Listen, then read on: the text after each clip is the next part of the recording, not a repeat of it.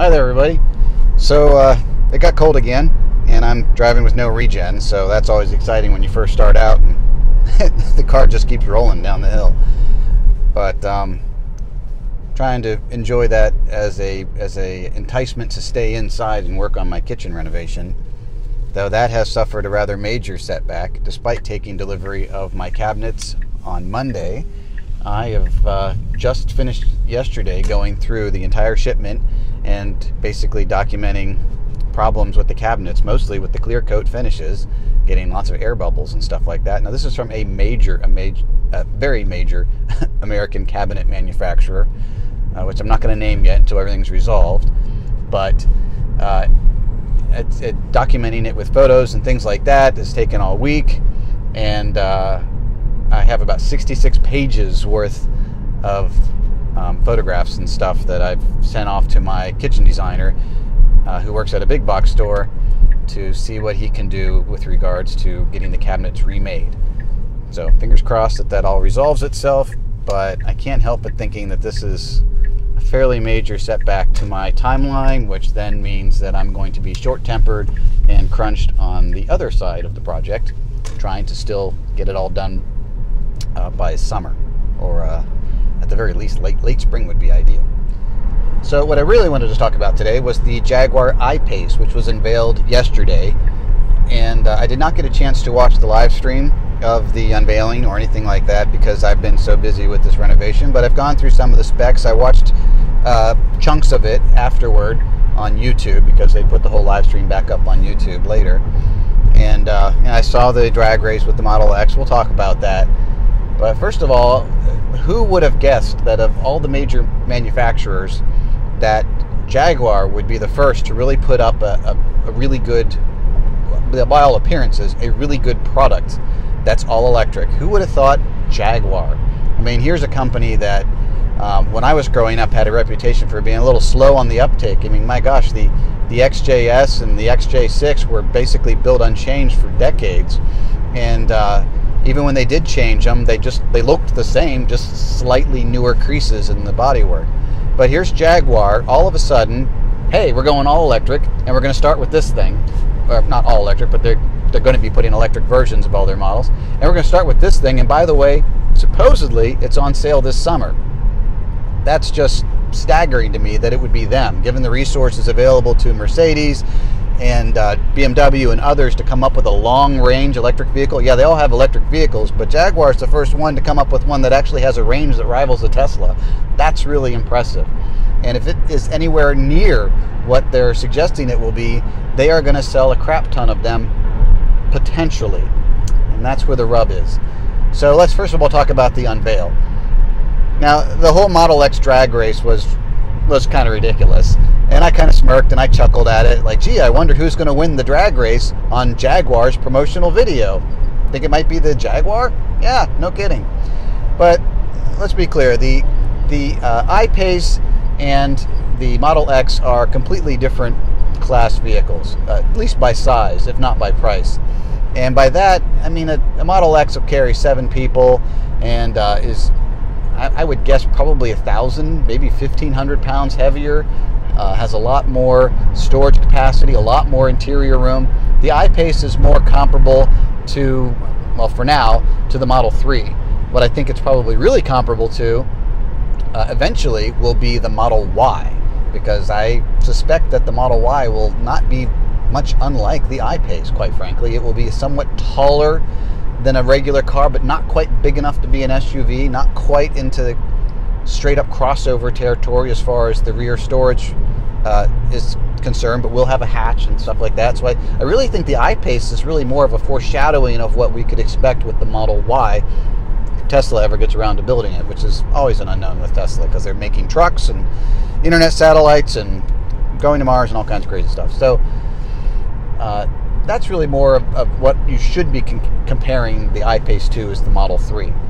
That said, they drag race against the Model X, which is bigger and heavier and all of that, and lordy, they came up a winner by a car length. A car length? I wouldn't brag about that. Then they cleverly had the guy say, well, if I had the P100D, excuse me, If I had the P100D, it would be a different race. And then they very, very sneakily put in another Model X, clearly a different color, clearly a different X, and it said on the bottom right there that it was an X100D. There's a big difference between a 100 and a P100, but they kind of let that slide and didn't really account for it. Well, when it comes to acceleration, really, it's the same drivetrain, so it's just a different battery size. So if anything, a 100 is giving a little bit more power to the drive unit, but that's kind of offset by the weight, so the figures for acceleration on a 100 versus a 75 are pretty close. And the I-Pace, I keep saying F-Pace, don't I? The I-Pace won. No big surprise there. And then they made a comment about, so when they were talking, before they brought out the plain version of the 100, or no, actually it was after the drag race, the Jaguar driver is like, oh, well, I could have bought 2 of these for the price of one performance version.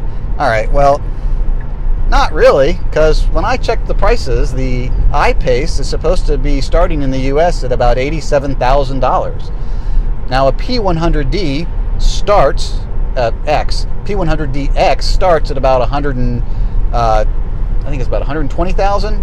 Does that sound right? Anyway, it's not double, certainly not double, but it's 130,000, I think. So it's not double, but it will certainly wipe the floor with I-Pace and carry a lot more people and cargo doing it. So that was kind of a disingenuous thing on their part, but we expect this kind of shenanigans when they're talking unveiling and whatever. I'm just glad somebody else is making something. But the I-Pace actually starts at $87,000. Just for comparison, that's about the same price as a Model X 75. So the initial drag race was probably fairly accurate from a price standpoint, because you certainly are going to add some options to your 75 kilowatt Model X. And so, yeah, 10,000 options maybe. I don't know. That might be a bit much, but I'd be really surprised if you saw people getting the base version of the I-Pace, because Jaguar is like most European manufacturers in that they will add on extra charges for everything. Hey, you want painted emblems in your wheels? That's an extra $500. Oh, you want the windows to actually go down by power on all the doors? Oh, that's an extra charge. Like, they charge you for kind of weird stuff, and they don't really do a lot of the packages like American manufacturers do, or simplified pricing, kind of like what Tesla does, where there's really only a few options. Anyway, so we'll see how that sells. I think the price is very ambitious, especially when you consider that it's closer to the Model 3, especially with the Model Y coming out at some point, which will probably be very close spec-wise to the I-Pace. And if it comes anywhere near the price of the Model 3, it's going to significantly undercut the I-Pace and have the benefit of over-the-air updates, which I don't think Jaguar can do because of their dealer agreements. And it will have the nationwide charging network, which, again, is always the big lurking question anytime another manufacturer comes out with an EV, is they'll be like, oh, we can do fast charging and it'll have this range and all of that. Great. Where are you going to charge it?